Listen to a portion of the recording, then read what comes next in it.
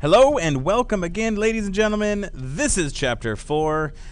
We are going through our AP Statistics curriculum. In this chapter, we're going to be talking about the various displays and ways to summarize quantitative data. So, when we're dealing with lots of numbers, I call it number vomit, okay? When we just have like lots of numbers that we're looking at that are from the data that we've collected, we need some kind of summary to do it because summaries help us look at large sets of data. Otherwise, it's just a list of numbers. It's like we're looking at the matrix, but we can't understand what it is we're looking at, okay? So, without summaries, it's very difficult to grasp what's happening. So we want some type of like summative number that will help us to understand the data a little bit better. But just like in the previous chapter, the best thing that we can do is to make a picture. Pictures tell thousands of words, or in this case, tell thousands of data. Okay, pictures are fantastic. However, the charts that we used in the last chapter, pie charts and bar charts, are for categorical data only. So we have a different set of charts and graphs that are used for specifically quantitative data. Now, the first one, and probably the most popular that you end up seeing, is called a histogram. And what a histogram does is it displays that data that you would be getting in a sort of a continuous measure, okay? So in the chapter example that you had from your book, you're looking at earthquake magnitudes. And the way that you start to create a histogram, they look similar to bar charts. And the idea is that you're going to first create some bins, right? And you're going to say, like, this range is the 0 to 99 bin. It's hard to write small. And this range is like the 100 to 199 bin, etc. as you go down the line, okay? So you have this, you create a range for which you are going to include data in, okay? We're going to call that a bin. Then the actual distribution is the counts of how much is in the bin. So if these are, like 1, 2, 3, 4, 5, okay, our left-hand side, our y coordinate over here is the frequency. That is how often something shows up. We can see a pattern form. That's a terrible looking bin. I am so sorry. That bar. Oh, it's getting worse. Just leave it alone. It'll never get better. Okay. Look. Oh, I've made it. I've fallen apart. Okay. Anyway, let's try this again. We're gonna erase that. Hey, look. It kind of looks like a histogram. You've got some bars here that essentially tell you just how often something shows up. Okay, the height of the bin tells us the frequency in which it shows up.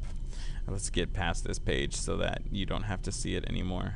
Oh, look, that's a nice looking histogram. Look how straight those lines are. It's beautiful. There we go. So here's a histogram of the actual earthquake data that was collected for the book. You can see over here the frequency or the number of earthquakes is what's being shown in the bar height. And the bottom, the x-axis, is the actual magnitudes. Now, the bins that are set up here, this is from 3.0 to 4.0, but the actual bin is smaller than that, right? The bin, there's 5 of these bins between them, which tells me that this is going to be 0.2 within all of these. So these bars, like from here to here, is everything from 5.0 to 5.2, and then or 5.19, and this is 5.2 to 5.4. And so you can kind of see this range of earthquakes not super common, but as you start getting a little bit bigger, then we have a lot. This huge bar, which is just above the 7.0 magnitude, that's the number of earthquakes that showed up in this time period that we were looking at, and then it drops way back down. Okay, so the heights tell us how much of something there is. Notice that the difference between this and a bar chart is the gap matters, right? This gap right here matters. It tells us something about the chart. That there's no data here. There was no earthquakes between 4.0 and 5.0 in this brief amount of time that they were measuring things. So gaps in histograms matter. They also help, like we can also see with the histogram that where the most popular data is. You can see that from like 6.0 to 8.0, that's where the bulk of the earthquakes happened. But as we get farther away from that, they kind of taper off, okay? So histograms, because they have a sense of order, they tell us a lot about the distribution, okay? Now, this is a measure of counts. You can do the same thing with a relative frequency histogram. Remember, the word relative almost always means percent, okay? Notice that the two histograms have the exact same shape, but this one, instead of showing a pure count on the left, is showing your percents. So if it says something that's relative, you need to make sure that you're reporting that in terms of percents, okay? So that's our histogram. That's our most popular display that you will likely see for quantitative data. We do have some other ones, things that you would have seen in probably your algebra course way back in the day when you did a small unit in that. We have these things called stem and leaf displays. Now, they show the distribution of a quantitative variable, just like histograms, but they preserve the individual values. So what we mean by that is we don't actually know, between 6.0 and 6.2, we don't know how many of which number were in between this area. Stem and leaf displays do that. So over here we have a stem and leaf display. So this is some data for 24 women at a health clinic about pulse rates. So here, this is what the histogram would look like.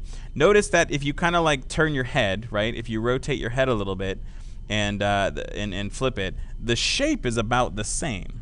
I hope everybody's turning their heads right now. So like stretch your neck out real good, okay? So you can see that the shape of that stem and leaf plot is about the same, but instead of it just being a bar that goes up that says we have this many here, it actually, that bar length tells us that it's 80, 80, 80, 80, 84, 84. Like it preserves the value inside of the graph, okay? So the way we create a stem and leaf plot is kind of similar to that histogram, right? We cut each data value into its leading digits. So these are this over here is the stem, okay? So the leading digit being 8877665. We use the stems to label the bins. So we still have bin lengths. This one over here is the 80 to 85. This one up here is the 85 to 90. Again, you can create that to be whatever size you need it to be. And then the stem and leaf displays just contain the information in the histogram. I went the wrong way. And then we use only one digit for each leaf, right? Either round or truncate the data values to one decimal place after the stem. So we took our data and we used the other value, the other digit, I should say, to create these other values. So this is 56, 60, 64, 64, 64. The numbers are preserved while giving the same shape of the histogram. So that's a stem and leaf plot. Finally, we have dot plots. Now, you'll notice that a dot plot is very similar to a histogram. Again, it preserves the shape. Unlike a stem and leaf plot, though, instead of using the numbers to create the shape, it's just using dots, okay? And they did this one sideways, but there's nothing wrong with doing a dot plot like this. In the same way, you can make this same graph this way, right? These are my dots, okay? So in the same way, you can do it like this, and you can see that same basic shape of the histogram. So it does what a histogram does. It's just instead of a solid bar, we've got the dots being displayed to help us give shape to that particular set of data, okay? All right, we have one more display that we use. It's called a box and whisker plot, but we have some things that we need to learn about before we do that. So that one's going to be held off, and I think actually we hold off on that one until the next chapter. So that's going to be in Chapter 5. There is one more, but it's in Chapter 5 that we look at it. But for now, that's it. In the next set of videos, we're going to talk about how you describe a histogram now. So we can see a histogram and we can create it, but what we want to be able to do is what kind of language do we need to use when we're describing it, and what features do we need to make sure that we highlight. So that'll be in my next set of videos on Chapter 4. Thank you for watching this one, and we'll see you another time. Bye.